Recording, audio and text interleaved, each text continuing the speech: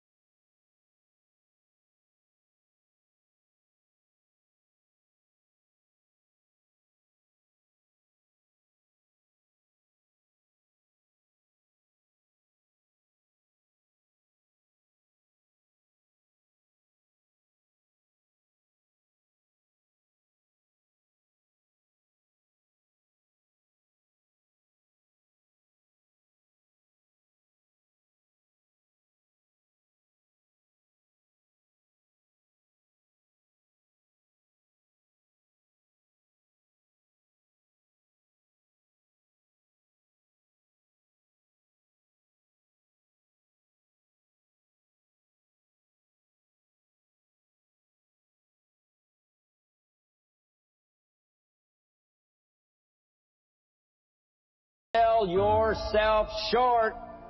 Here's the next one, worry. I'm asking you to drive worry into a small corner. You gotta worry some. All this negative stuff serves some purpose, but the key is for you to be the master, not the servant. But here's what I'm asking you to do. You be the master of worry. Drive it into a small corner. Don't let it loose. And I'm asking you to go home with some new faith and some new courage. I'm asking you, don't worry. Drive it into a small corner. We've all got concerns, and sometimes we all wonder. And sometimes there's a little crack of doubt. We worry a little, but I'm telling you, drive it into a small corner. Drive your worries into a small corner. A couple of more. Enemies of the mind you got to do battle with in the summer. One is pessimism that tries to get you only to see the negative side. Of course, there's the negative side. Life is part negative. What else is new? If the glass is half empty, it is half empty. You say, well, I've been only taught to see that it's half full. Well, sure, it's half full. But it's also half empty. I mean, can't you handle that? I mean, that's not too difficult. But here's what pessimism would try to get you to do. Believe that it's only half empty. And when pessimism comes to your mind, you've got to educate pessimism, because pessimism is stupid. Learn from your own experience, right? So the call didn't go well, all the stuff. Guess what they did when they finished that call? They made another call. What else could we do to make it better? How could we possibly improve? This is called the possibility for life change. Starts with education. Don't be lazy in learning. Don't be lazy in picking up the ideas. Don't be lazy in learning from your own experience. One of the major reasons for setting goals is for what they make of you in achieving them. My teacher advised me when I first got started at age 25. He said, Jim, why don't you set a goal to become a millionaire? He said, it's got a nice ring to it, enough zeros to impress your accountant. And he said, I'm here to help you. You're only 25 years old. You've been to 1 year of college. You've got a beautiful family, every reason to do it. Why don't you set a goal to become a millionaire? And he said, here's why. And I thought, he doesn't need to teach me why. Wouldn't it be nice to have $1 million? He said, no, then you'll miss it. He said, here's why. For what it will make of you to achieve it. I'm telling you, that statement changed my life. Set the kind of goals that will make something of you to achieve it. He said, now, once you become a millionaire, what's important is not the money. I thought, that's kind of strange teaching. He said, honest, it isn't important. He said, you could just give the money away. Now, I did better than that. I lost it all. By the time I was 31, I was a millionaire. By the time I was 33, I was broke. But when I lost all my money, guess what? I found out Mr. Shope was right. What was valuable was not the money. What was valuable was what I became to earn the money. The skills I had, the knowledge I had about the marketplace, the values that I had going for me. They were more valuable than the money. And here's an important statement to remember. It's not what you get that makes you valuable. It's what you become. So part of the key here is to set the kind of goals that will make something of you. Don't set them too low, so that you don't have to grow and you don't have to read and you don't have to try and you don't have to stretch. Don't set them too low. And then don't sell out. Don't go for something that's going to cost you your virtue or cost you your values or sell out your principles. There's a good middle road here to follow. Goals that will inspire, goals that will help you grow, change, develop, and become better than you are. The power of extraordinary performance and demanding of yourself excellent results. This is so important. If you want to live extraordinary, you must do extraordinary. If you want an extraordinary income, you must do extraordinary things. If you want an extraordinary fortune, you must go with the demands of what it takes to have that fortune. If we would ask of ourselves that kind of performance, and you've got to ask it of yourself. You know, I can't ask it of you. I would try to inspire you. I would try my best to share with you what it might taste like, what it's like to finally make your fortune. It happened for me. But here's what you must do. You must demand it of yourself. Society does not demand that you not have a heart attack. But if you want to escape having a heart attack, you must demand it of yourself. Society doesn't demand that you prove your health. You have to demand it of yourself.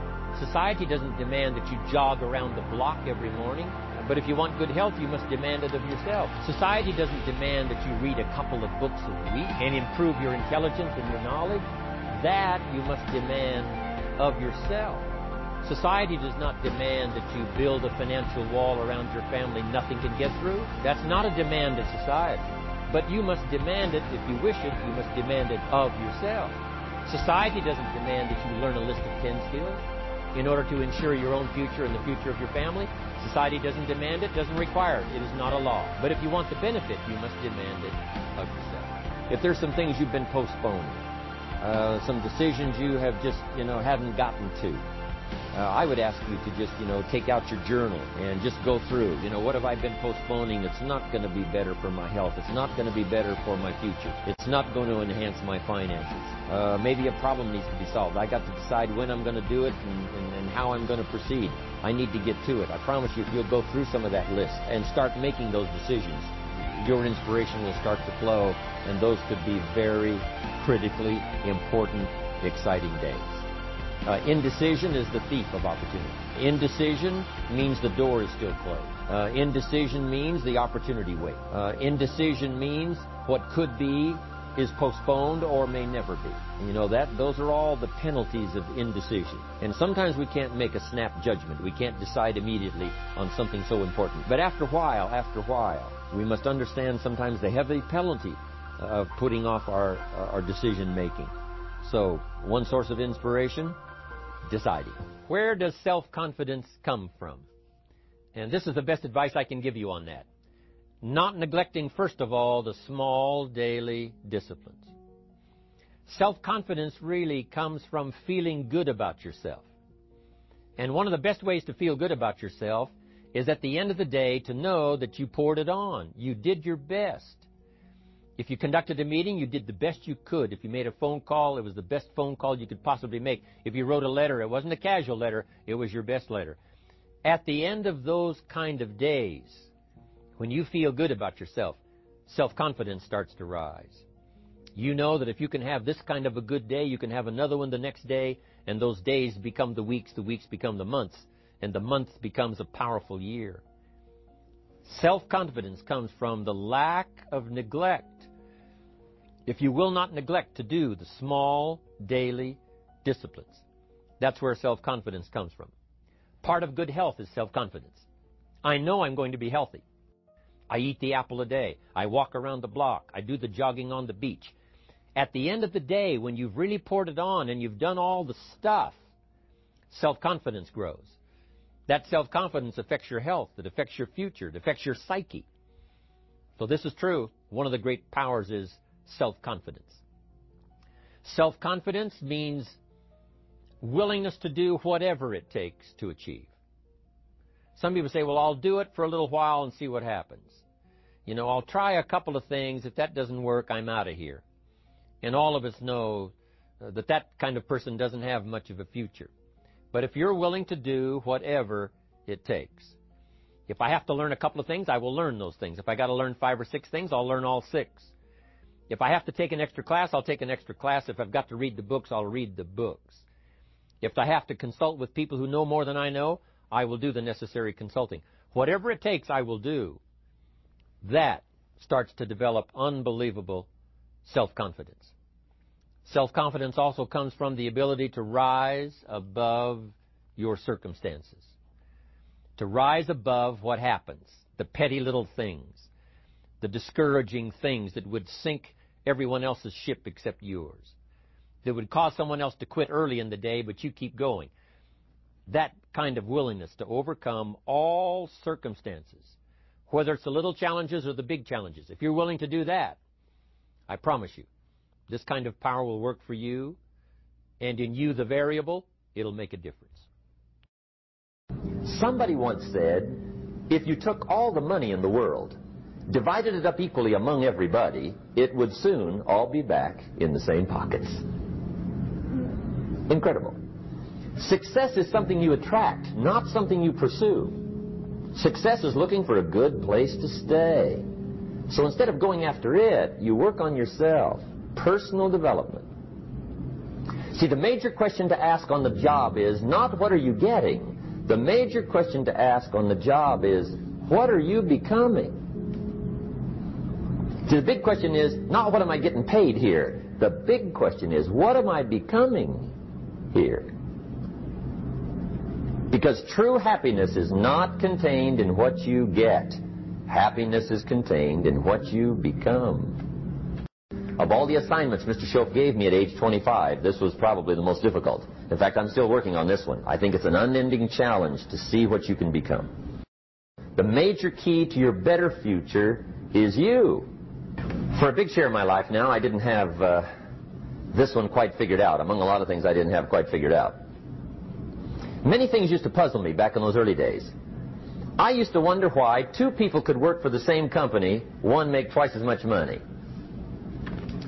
Now, see, that used to puzzle me. And maybe they were the same age, graduated from the same school, live in the same community, work for the same company, with the same products and the same services.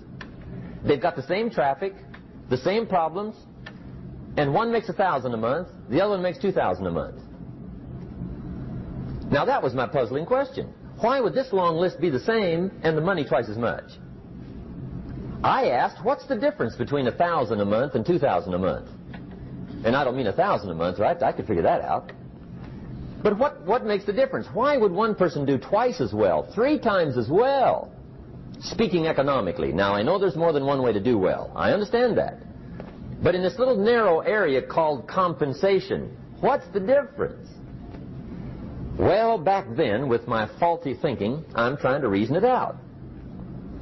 I thought, well, maybe time makes some of the difference, right? Some people do better because they have more time. I used to say, Harold ought to be able to do well. He's got a lot of time. If I had all of Harold's time, I could do well. Now, that's got to be dumb, right? Number one, you can't get somebody else's time. A guy says to me one time, he says, you know, if I had some extra time, I could make some extra money. I said, then forget it. There isn't any extra time. Hey, when the clock strikes 12 midnight, that about wraps it up, right? I mean, you can look around the gongs there for a little more, but it's over. You say to the guy, what are you doing? He says, I'm looking for extra time. See, they'll come and take you away, right? There isn't any more time. Now, if you can't get more time, which you can't, what could you get more of that would make a difference in economic results? And here's the key word. Make it a part of your note. The word is value. And I have a little phrase for your notes. Value makes the difference in results. Value makes the difference. You can't get more time, but you can create more value. Now, here's the first lesson of economics. Everybody should learn it from the time they're old enough to understand what a dollar means, how to earn one, how to get one, how to keep one, what to do with it.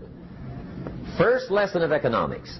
we primarily get paid for value. That's lesson 1. Bringing value to the marketplace, that's how you get paid. You don't get paid for the time. I know it takes time to bring value to the marketplace, but you get paid for the value, not the time.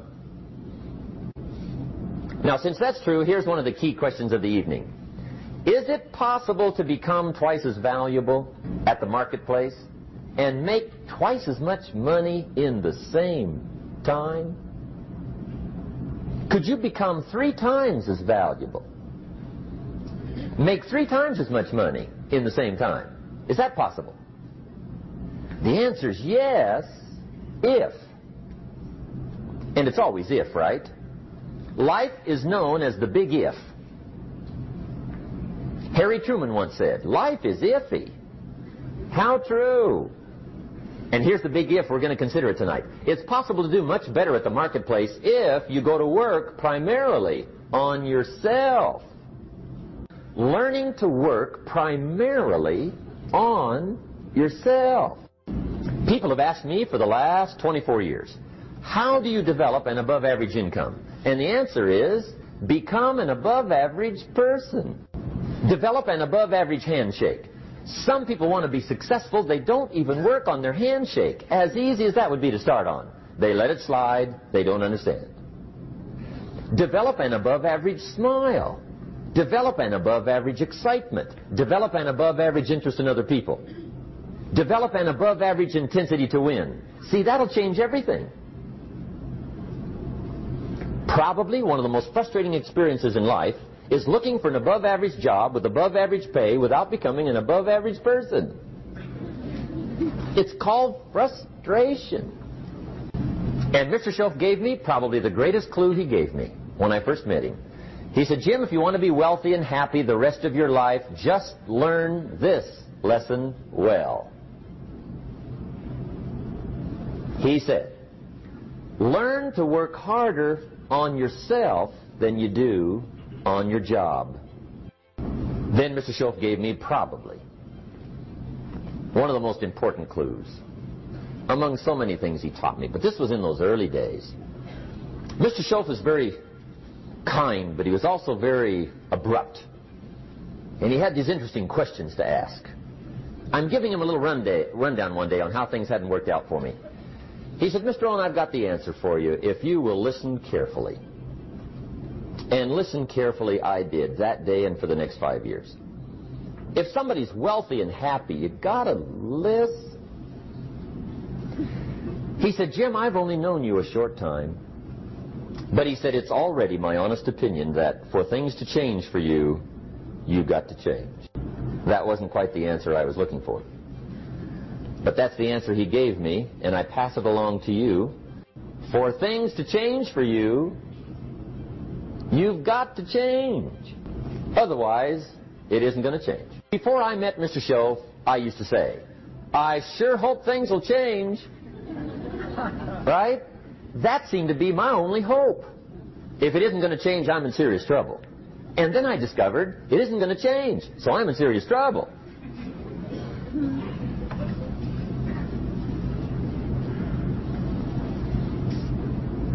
See, I can tell you what the 80s are going to be like. You have dropped into the right place. I did a seminar one time for Standard Oil executives and management in Honolulu. And we're having a conference one day on this big conference table. And one of them said to me, Mr. Rohn, you know some fairly important people halfway around the world. What do you think the 80s are going to be like? I said, gentlemen, I do know the right people. I can tell you. So they all listened very carefully. And I said, gentlemen, based on my wide experience, I can really honestly say to you, in my opinion, in the 80s, it's going to be about like it's always been. Aren't you glad you came? That's inside. I don't pass that around just everywhere. Now, of course, I said that to make a point, but I also said it because it's accurate. It's going to be about like it's always been. It isn't going to change. The tide comes in, and then what? It goes out. For 6,500 years that we know of, recorded history, and probably long before that. So it is not going to change. It gets light, and then what? It turns dark. 6,500 years. See, it's not likely to change. And we're not to be startled by that. If the sun goes down, the guy says, "What's happened? What's happened?" It means he hasn't been here long, I guess, right? It always goes down about this time. The guy says, "Well, I don't like that arrangement." Well, you got to talk to somebody besides me, right? It gets light, then it turns dark. In rotation, the next season after fall is what? Winter. Pray tell, how often does winter follow fall? Every year regularly for the last 6,500 that we know of. See, it is not going to change. Now, some winters are long, and some are short, and some are hard, and some are easy, but they always come right after falls. It isn't going to change. Sometimes you can figure it out, sometimes there's no way to figure it out. Sometimes it goes well, sometimes it gets in a knot. Sometimes it sails along, sometimes it gets in reverse. See, that's not going to change. The last 6,000 years reads like this: opportunity mixed with difficulty. That's how it reads. It isn't going to change. The man says, "Well, if it isn't going to change, how will my life ever change?" Answer, when you change. And whether I'm talking to high school kids or business executives, my message is always the same. And it goes like this: the only way it gets better for you is when you get better. Life seemingly does not wish to waste success on the unprepared. Life says, why waste a fortune on this person? They're not prepared to do the right things with it. They're not prepared to use it wisely. If a fortune was bestowed upon this unprepared person, it would probably be wasted. The people that could have been touched won't be touched. What could have been done won't be done, because this fortune will have been wasted on the unprepared person. So not only look for fortune, not only look for the promise, but prepare yourself. And ask of yourself, what can I do to make myself ready? Because remember, life was designed not to give us what we want, not to give us what we need, but life was designed to give us what we deserve. Every value in life must be paid for. And those that pay are the ones that get it. It says those that give receive. Someone says, "I wish to receive, I wish to receive." You don't have to concentrate on receiving. Just become a good giver. It says those that search will find. Someone says, "Well, I need to find some good ideas to help change my life for the future." Then to find good ideas, that doesn't come because you need them. It comes because you search for them. If you want good ideas, you've got to go after them. You've got to go to the class. You've got to go to the workshop. You've got to go to the training. Go to the book, right? You've got to go to the journal, right? Go where good ideas are being taught. Go searching, go looking, because good ideas are not going to be wasted on those that are not seeking, searching, well prepared. So, prepare yourself to be ready for fortune when it comes, to be ready for challenge when it comes, to be ready for opportunity when it comes. Opportunity comes along and passes by the person that is not well prepared. I want to prepare myself this year for next year. Yes, I wish to be effective this year, but I'm also thinking of ways, how could I be better? How could my ideas be more powerful? How could they be sharper, more clear? How could I reach some people next year that I perhaps can't reach this year? I haven't reached deep enough into my own soul to affect some people. Some people just pass by and say, "Hey, what a good speech." But how could I make it stronger than that, deeper than that, more powerful than that? I cannot be as powerful as I could be next year. You know, you can't go to the 10th grade in the 5th grade. You just got to go through the grades. But the more you are prepared, when the 10th grade finally comes, now you can cash in and get 2 times, 3 times, 5 times more value from it by being prepared. Now here's the next one. There's great power in self-reliance. Self-reliance means you simply look mostly to yourself. It would be nice if someone just gave you this, gave you this, gave you this. It would be nice if everyone did their job exactly as they're supposed to do it. But here's what you've got to do. Primarily rely on yourself. Primarily say, I'm the person responsible. And I will learn the necessary skills so that I can help people learn their skills. If I need lots of people to do certain things to build my organization, that is what I must have.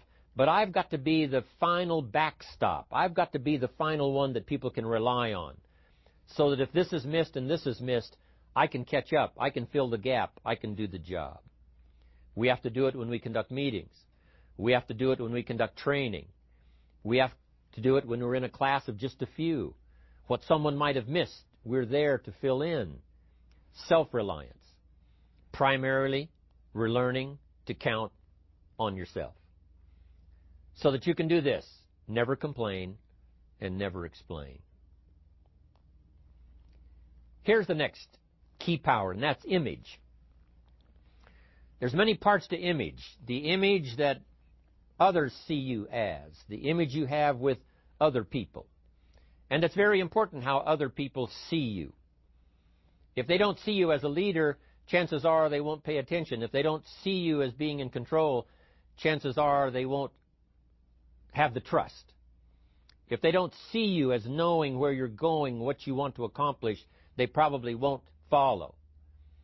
But if people can see you, if you have the image of someone that's in charge, in control of your life, your future, your destiny, in control of the situation, if they see that, that kind of image is powerful. It helps to win the day. It attracts other people. People want to be around people that are in control, that are powerful, but they know how to use their power. Influential, but they know how to use their influence. That kind of image is important. But here's a very important image, and that is your image of yourself. The way you dress, the way you talk, the way you think, your capacity for learning. All of that is an important image that you have of yourself. The image that you have that if it needs to be learned, you could learn it. If there's a book that needs to be mastered, you could master it. If there's a skill that needs to be learned, why couldn't you get busy now and learn that skill? That kind of self-image, that I am continually trying my best to be the best I can. Because one of the most important places you have to look is into the future, yes. You've got to look into the past, yes. You've got to look around, yes. But one of the most important places you have to look is in the mirror. You know, how I appear to other people, that's important. But how I appear to myself is the ultimate importance. That kind of image, to where you'll develop the self-confidence, you'll develop the self-reliance. Now here's another one. The next word is character. Becoming a person of high values, a person of principles, a person of honesty, a person that earns respect. That kind of character. So this is important, to develop the character within yourself, that people see you as honest, as fair, willing to do the right thing, willing to be helpful, but always willing to walk the center line, not to pass the line. Now here's another one. It's called self-discipline. Self-discipline, all of us have a challenge with that.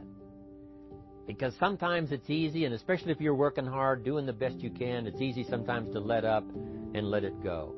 Philosophy, as I taught the last time I was here, philosophy, in my personal opinion, is the major determining factor in how your life works out. Philosophy, the major determining factor in how your life works out. Philosophy. To form our philosophy, you got to think. You got to use your mind. You got to process ideas. This whole process over a lifetime, starting way back here when we were children, schools that we've attended, our parents, our experiences, all this stuff that we've processed by the thinking process helps to develop our philosophy. And in my opinion, each person's personal philosophy is the major factor in how your life works out. Here's what's exciting about each person's personal philosophy. That's what makes us different than dogs and animals, birds, cats and spiders and alligators. That's what makes us different than all other life forms. The ability to think, the ability to use your mind, the ability to process ideas, and not just operate by instinct. In the winter, I'm telling you, the goose can only fly south. What if south doesn't look too good? Tough luck. It can only fly south. But see, human beings are not like a goose. It can only fly south. I mean, you can turn around, go north, you can go east, you can go west, you can order the entire process of your own life. And we do that by the way we think. We do that by exercising our mind. We do that by processing ideas and come up with a better philosophy, a better strategy for our life, goals for the future, okay? Plans to achieve those goals. All this comes from developing our philosophy. Philosophy helps us to process what's available. Well, when we get here, we've got seed, and we got soil, and we got some rain, and we've got some what? Sunshine, and we've got some seasons, and what? The miracle of life. Now, the key is, what do you do with all this stuff? How do you turn all this stuff that's available here into equity and promise and lifestyle and dreams and future possibilities? All of this that's possible now with human beings, how do you take all this stuff and turn it into this equities and values? Well, it starts with philosophy. What is the seed? What is the soil? What is the sunshine? What is the rain? Is it possible to take some of each of all the stuff that's available and turn it into food and turn it into value and turn it into nourishment, turn it into something spectacular and unique that no other life form can do? And the answer is yes. But you cannot deal with all this stuff and what to do with it unless you start refining your philosophy. Think, use your mind, come up with ideas, and strengthen your philosophy. So the seed and the soil and the rain and the sunshine, this is called, the economy and the banks and the money and the schools and everything that's available out there, processing information, what to do with all that, and turn it into equity and value. That is the major challenge of life, my personal opinion. So each person's personal philosophy now is going to determine what you're going to do with the seed and soil and sunshine and rain and miracle, the change of season. Activity. This is the work part, the labor part, taking action. The activity is the miracle working piece. Miracle being something we don't quite understand how it works. Doesn't mean it doesn't work. It means we just don't quite understand how it works. Miracles work. Turning wisdom from your philosophy and inspiration, strengthening of attitude, faith, courage, commitment, all this stuff that comes from attitude. If you're willing to take these two qualities, philosophy and attitude, and invest it into activity, you can have a miracle. Anything short of that, no miracle. Wisdom doesn't perform a miracle. Attitude doesn't perform a miracle. The only thing that performs a miracle of increase called equity is called putting wisdom and attitude into discipline, into labor. This labor now can perform a miracle. And here's the two parts to the labor. One, do what you can. Number two, do the best you can.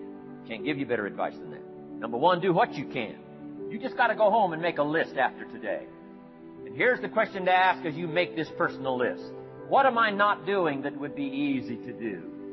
That could greatly change my health, my wealth? What am I not doing I'm neglecting that would be easy to do? Let's go home and answer that question personally. You don't have to put the answers on a public bulletin board. This is just all personal stuff. Errors in judgment, disaster. A few simple disciplines, wealth beyond imagination. And if you'll pick up the activity part, the miracle working part, plant the seed part, take care of your part. The soil will take care of its part. The seed will take care of its part. Seasons will take care of their part. The miracle will take care of its part. If you'll take care of your part, called putting it into activity, action. Works miracles. Results. Every once in a while, you got to take a measure, see how you're doing with these three pieces: philosophy, attitude, activity. Now we take a measure called results. What is the results at the end of the day, the results at the end of the week? You can't let too much time go by without checking. Time goes by. 6 years I'd been out there working when I met my teacher, Mr. Schultz. Schultz said, well, Mr. Rohn, let's just go through a little summary here. He said, in the last 6 years, how much money have you saved and invested? Let's go through a little tab list here. How much money have you saved and invested the last 6 years? I said, what? 0. He said, you have messed up. He said, how many books have you read in the last 90 days? I said, what? 0. Wisdom of the world available? Change your life, change your future? Wisdom of the world available, develop any skill you want, earn the kind of income you want, have all the treasures you want, equities you want, relationship with your family that you want, everything that you want available. and the wisdom of the world to help you get it haven't read any books in the last 90 days. My teacher said, Mr. Rohn, you have messed up. I'm telling you, you've got the deal. Schultz said, Mr. Rohn, in the last 6 months, how many classes have you taken to improve your skills or to develop new skills? How many classes have you taken in the last 6 months? I said, how many? 0. He said, you have messed up. You don't need to unmess the country. You don't need to straighten out the perplexed. You don't need to straighten out any of this stuff. All you've got to do is look within and let results teach you a great deal about your own activity, your own attitude, and your own philosophy. I went through that process. Take this phrase home. Results is the name of the game. What other game is there? And I'm telling you, if you'll start with that, it's called the process of life change, and it doesn't matter how small the process is to start. One discipline starts it, and then one discipline feeds another, and the first thing you know, you've got this whole cycle in an upward positive motion. And it's called life change. It's called income change. It's called health change. Relationship with your family change. Equities unprecedented that you can have in numbers that will stagger the imagination if you do not curse what's available and start amending what's possible to get the results that you want. I don't think I can put it in any better way. He said, it's not what happens that determines the major part of your future. It's not what happens. What happens, happens to us all. He said, the key is what you do about it. It's not what happens, it's what you do about it. And he said, if you will start that process of change, do something different the next 90 days than you did the last 90 days, like picking up the books to read. Do something different, like the new health disciplines, relationship with your family, whatever it is, doesn't matter how small it is. If you'll start doing different things with the same circumstances, since we cannot change the circumstances, but we can change ourselves. We can change what we do. Then he gave me another secret to success when he said, what you have at the moment, Mr. Rohn, you've attracted by the person you've become. What you have at the moment, you've attracted by the person you've become. Few little simple principles here. Once you understand these, it starts to explain so much. Now, sometimes it's a little tough to take, blaming yourself instead of the marketplace, taking responsibility instead of putting it off on someone else. That transition sometimes is a challenging mission. And this one was a little tough for me. He said, Mr. Rohn, you've got pennies in your pocket, you've got nothing in the bank, the creditors are calling, you're behind on your promises. He says, here's how that occurs. You've attracted, up until now, you've attracted the things to you because of the person you've become. Now I said, well, how can I change all that? He said, very simple. If you will change, everything will change for you. You don't have to change what's outside.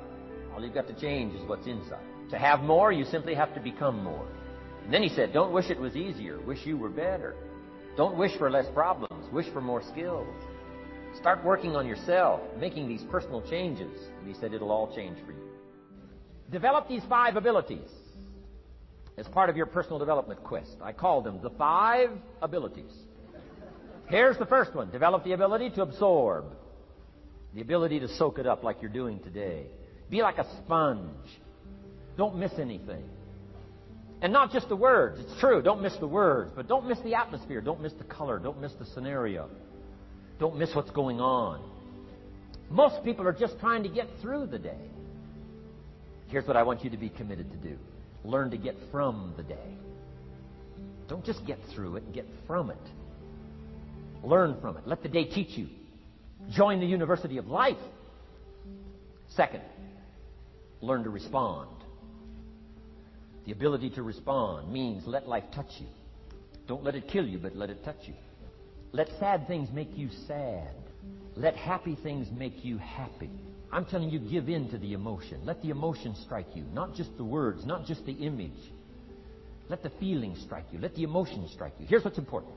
Our emotions need to be as educated as our intellect. Our emotions need to be educated as well as our intellect. It's important to know how to feel. It's important to know how to respond. It's important to let life in. Let it touch you. We've covered the first 2 abilities in the personal development quest. One is the ability to absorb. Don't miss anything. Pay attention. Good watchword for the 90s. Pay attention. Things are moving so fast these days, you got to pay attention, pick it up, soak up the colors, soak up the sounds, soak up what's going on. Second, respond. Let life touch you. Let the emotions affect you as well as the sights.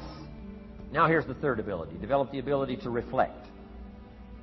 Reflect means go back over. Study it again. Go back over these notes that you're taking today. Go back through the cassettes one more time. Read the text one more time. But there's more to it than that. Go back over your day. Take a few hours at the end of the week, called time to reflect. Go back over your day timer. Go back over your calendar. Go back over your appointment book. Where did you go and who did you see and how did it feel and what went on? Capture that week. A week is a pretty good chunk of time. Next, take half a day at the end of the month, called time to reflect.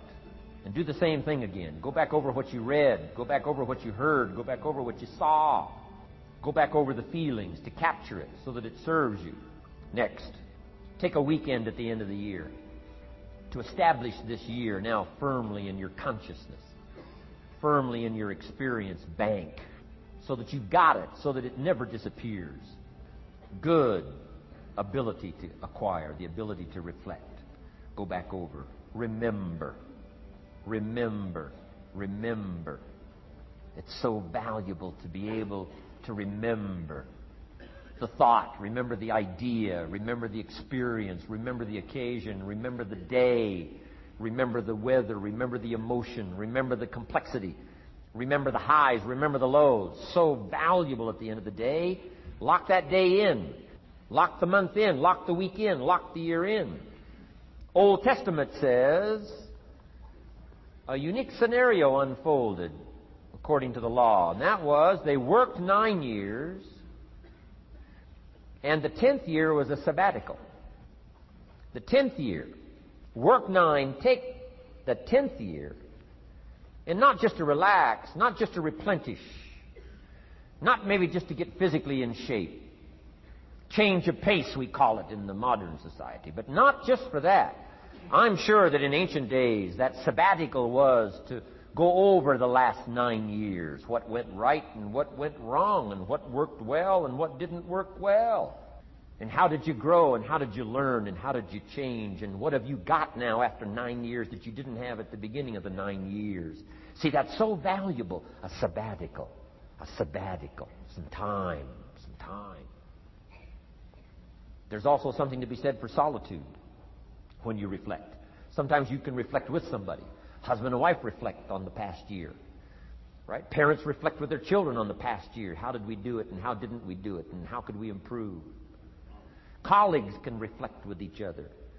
But now here's one of the most important. You've got to learn to reflect with yourself. There's something to be said for solitude. There's something to be said for taking those occasions to shut out the world and shut out everything else for a while. For a while. Now here's why it's important to reflect. To make the past more valuable to serve you for the future. Here's what's really powerful. Learning to gather up the past and invest it in the future. Gather up today and invest it in tomorrow. Gather up this week and invest it in the next week. Gather up this year and invest it in the next year. See, that's so powerful. Rather than just hanging on one more year, hanging in there, seeing what's going to happen.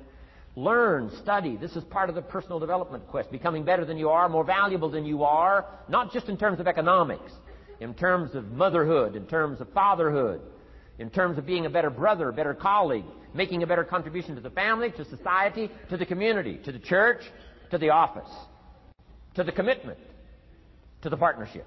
Doesn't matter what it is that has value. Work on yourself. Then you bring more value to the partnership, to the marriage, to the franchise, to the corporation, to the enterprise, to the community, to the nation. Self-development, personal development. The best contribution you can make to someone else is self-development, not self-sacrifice. Self-sacrifice only earns contempt. Self-development earns respect. Here's number 4. Develop the ability to act. Take action. Not hasty if it isn't required, but don't lose much time. Here's the time to act. When the idea is hot and the emotion is strong. That's the time to act. You say, Mr. Rohn, I'd like to have a library like yours. See if you feel strong about that. What you got to do is get the first book and then get the second book. Before the feeling passes and before the idea gets dim, action pronto. Action immediate. Action as soon as possible. Because if you don't, here's what happens. We call it the law of diminishing intent. We intend to when the idea strikes us. We intend to when the emotion is high. But now if you don't translate that into action fairly soon, now the intent starts to diminish. And a month from now, it's cold. A year from now, can't be found.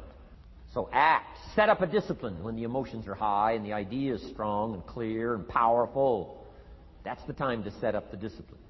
Somebody talks about good health and you're stirred. Say, right, I need to get a book on nutrition. Get the book before the idea passes and before the emotion gets cold. Go for the book. Start the library. Start the process. Fall on the floor. Do some push-ups. Action. Got to take action. Otherwise, the wisdom is wasted. Otherwise, the emotion soon passes. Unless you put it into a disciplined activity. Capture it. Disciplines is called how to capture the emotion and how to capture the wisdom and translate it into equity. Disciplines. Now, here's the last ability. Develop the ability to share. Pass along to someone else. If you've picked up a good idea today, pass it along. Don't let it stay. Pass it along. A book, if you take one of these little books I've suggested home and it affects you, pass along. Say, hey, I found a book, really helped me. I found a book, got me thinking. I found a book, changed my health. I found a book, got me inspired. Pass it along, pass it along, pass it along. Here's what's exciting about sharing. If you share with 10 different people, they get to hear it once, you get to hear it 10 times. So it's probably going to do more for you than it is for them. But it's called what? Everybody wins. When somebody shares, everybody wins. Share your ideas, share your experiences, share your knowledge. You can have just as much pleasure as I do. I said, giving this seminar, this is one of my joys in life. Give a seminar like this, make the best investment I can of words and spirit and heart and soul and time, energy. I don't have to work this hard. But I gladly work this hard. Why? I want the return. Your words touch my life. See, that's heavyweight stuff. You can't buy it with money. But I'm telling you, you can get the same thing started by recommending a book. Somebody will read that book, and then they'll read another one, and they'll read another one, and they'll come to you someday and say, you got me started. That book you recommended turned my lights on, turned my mind around, got me thinking, got me pondering, and I've been on track ever since. You can get just as much praise as I do if you'll share. Share with your children. Share with your colleagues. Share with everybody that comes within your grasp. Share. Now, here's what sharing does. It not only helps you, helps the person you share with. Here's what else it does. It makes you bigger than you are. If I had a glass of water up here and it was full, question, can that glass hold any more water? If it's full, if the glass is full, can it hold any more water? The answer is yes. But for it to hold more, you've got to pour out what's already in. That's what I'm asking you to do. If you're full of ideas, if you're full of good things, I'm asking you to pour it out, pour it out, pour it out. Why? I'm telling you, more will be poured in, poured in, poured in. Next, when you do pour out, you become bigger. It's not like a glass that stays the same. Human beings have the ability to grow in consciousness and awareness and capacity. It's unlimited capacity. I found out kids don't lack capacity. In Europe, the kids speak what? 2, 3, 4, 5, 6 languages. When I grew up, my father spoke German, never taught me. My mother spoke French, never taught me. They were trying to get away from all the old world languages back then. Had no concept how valuable languages were going to be in the future. Just didn't know. So they abandoned the German, abandoned the French. I could have learned all 3 languages instead of just English. My girls went to school in Beverly Hills. They've turned that around. In first grade now, in Beverly Hills school system, they offer 3 languages besides English. French and German, Spanish.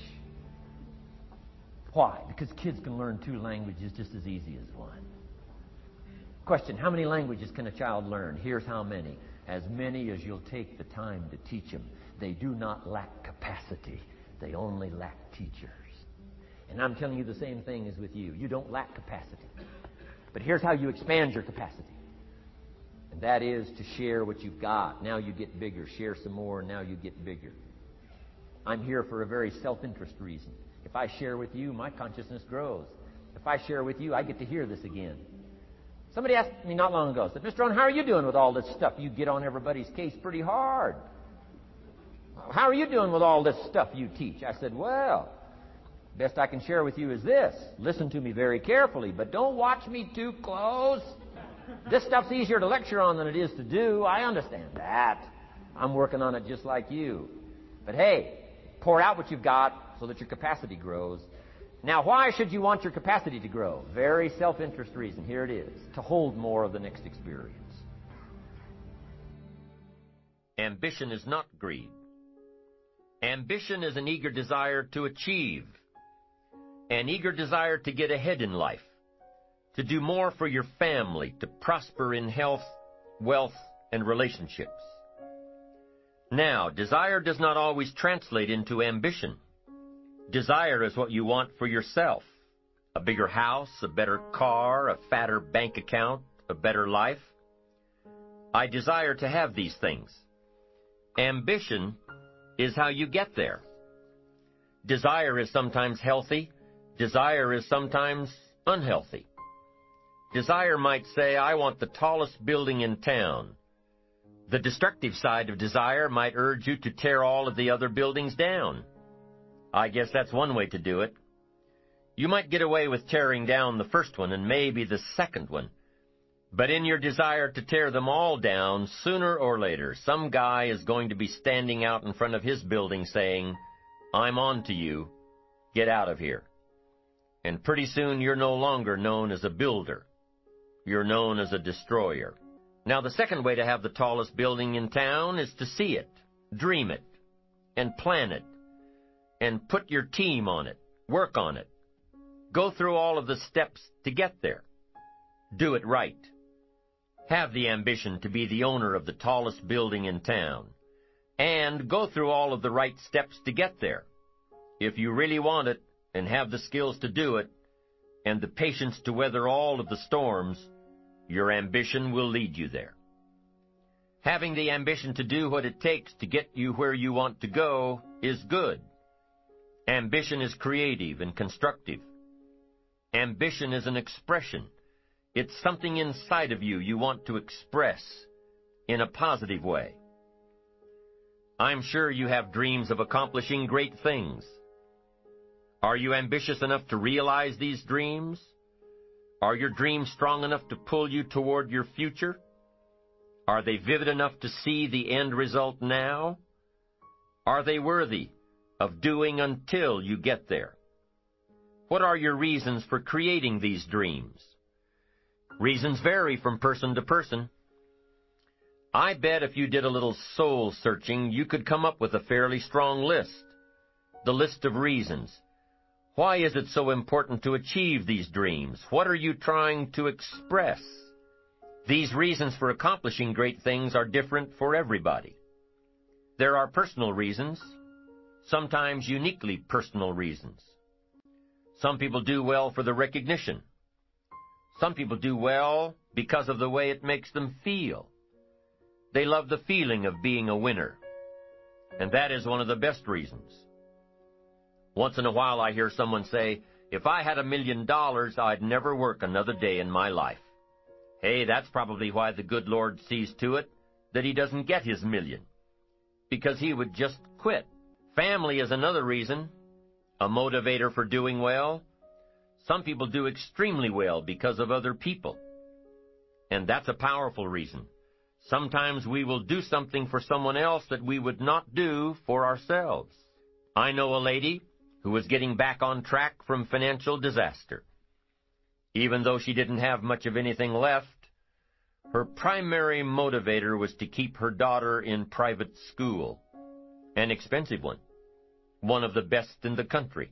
Although her goal was to financially surpass where she was before her economic fall, her main reason to work all of those extra hours was to give her little girl the best possible education. As you can well imagine, wanting to do something for someone else led her to all sorts of other accomplishments as well. How fortunate are the people who find themselves greatly affected by someone else. It's powerful. What has you getting up early, hitting it hard all day, and staying up late? What has you inspired? What are your reasons for doing well? What's at the core of your quest? What is the power behind your ambition? Self-interest, self-preservation. As human beings, we can't help but be interested in our own self-preservation. We can't help but be self-interested. It's one of the strongest urges we have. Interested in our preservation, interested in our development, interested in our success. There's certainly nothing wrong with self-interest, but here's the clue. Self-interest must be enlightened as to what truly serves us best. When I found out that self-interest was okay, that was a big relief to me. Now, we're not talking about selfish. We're talking about self-interest. Self-interest needs to be educated, enlightened. Self-interest is willing to be benefited by service to others, not at the expense of others.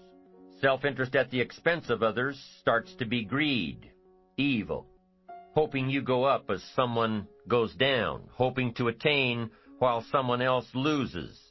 I win, you lose. We call that the beginnings of evil, the dark side of our nature, wishing to benefit at the expense of others. Enlightened self-interest wishes to benefit at the service of others. A friend of mine tells this little story about a person she hears from about every 3 months or so. This guy calls to solicit money for food baskets for homeless families. She's happy to give her money to them. She was unfortunately homeless for a short period of time, and she knows the position these people are in. This group is legit. She checked them out. But after the second or third time this guy called, same guy, after the second or third time he called, she started talking to him about other stuff. Turns out this guy is broke, living in a hotel, looking for any construction job he can find. Any job at all. But what's unique about this guy is that he donates 2 or 3 hours a night, every night, to call people and get money to feed the homeless. Every night, from his hotel room. Now, most people would say this guy should use those hours every night to work a second job or a third job. But while he's way down on the ladder of success, he feels it's important to help those less fortunate than he is. He has a roof over his head. He makes enough to feed himself. And my friend says that every time she talks to this guy, every 2 or 3 months, he's doing better. He's digging himself out of debt. He's starting to save money. He thinks he'll be able to move into an apartment in another month or 2. Now, recently an interesting thing happened. My friend was talking with an associate of hers. She's single, lives in a big house, needs to find a handyman to help her out on a regular basis, someone who can build an addition onto her house. So my friend told her about this guy. The only reason this guy ended up being hired was that my friend's associate was touched by his dedication to service, while he, himself, was down and out. Service. Success at the service of others. Now, this guy isn't rich by any stretch, but through my friend's network, he now has constant work, doing things around several people's houses. And now he's in a place of his own. And guess what he does every night? He's still making phone calls to get money to feed the homeless. What great character this man has. Enlightened self-interest leads to wealth. Self-preservation leads to poverty. Somebody says, well, I can't be concerned about other people. I have to pay attention to myself. Well, then you'll always have to. Somebody says, I can't be concerned about other people's bills. I've got enough worries trying to pay my own. Well, then you'll have to worry about them for the rest of your life. The best way to get that monkey off your back is to turn your attention around. Once I understood some of this stuff, I'm telling you, it revolutionized my whole life. Now, self-interest is okay, yes, but here's what self-interest must be if you truly want to be happy. It must be enlightened. It says, don't keep your attention on yourself if you want your life to work out well. Turn your attention to others. In your own self-interest, be enlightened. Truly act in your own self-interest by making an investment in service to others. Next, if you wish to receive, now there's nothing wrong with wishing to receive. It's part of self-interest. But here's the enlightened part. If you wish to receive, you must give.